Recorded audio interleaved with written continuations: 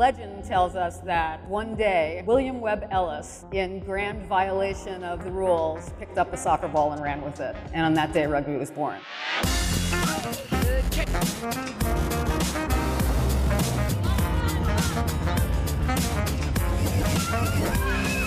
This Air Force team is just awesome, and connecting with people from all around the world, that's so much fun. And now I know someone from everywhere. We're one big family, and I love being a part of it. 1, 2, 3,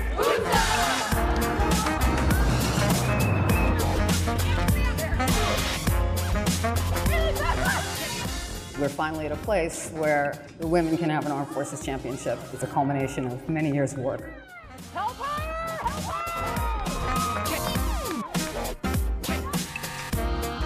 her! The opportunity is incredible. For these players, the sky is the limit, and we'll see how high they can fly.